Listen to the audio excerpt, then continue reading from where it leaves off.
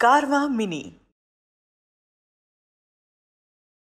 People may ask, oh, what is this hell? Arjuna is repeatedly telling hell, hell, whether there is hell and heaven.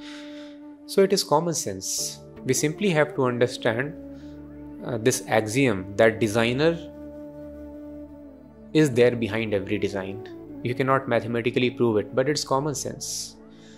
This microphone you are seeing, can it assemble automatically? No.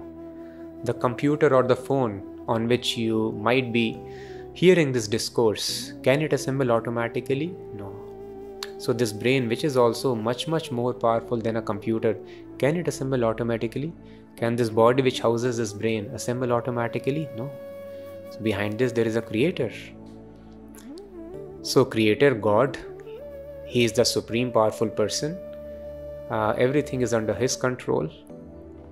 So he has not made a fallible system where if a person kills one person or 100 people, he can be hanged till death just once. This is unjust, no?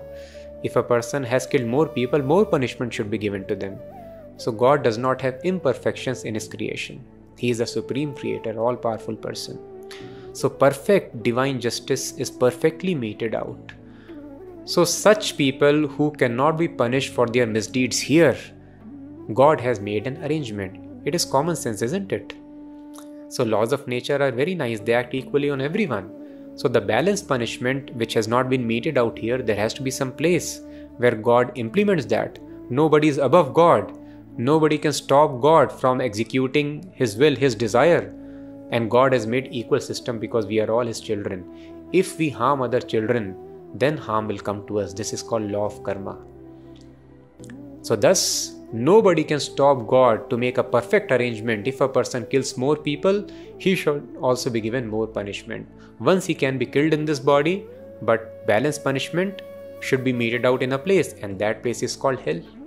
So simply if we understand one axiom, designer is there behind the design, then all the things, all the concepts we can understand very easily.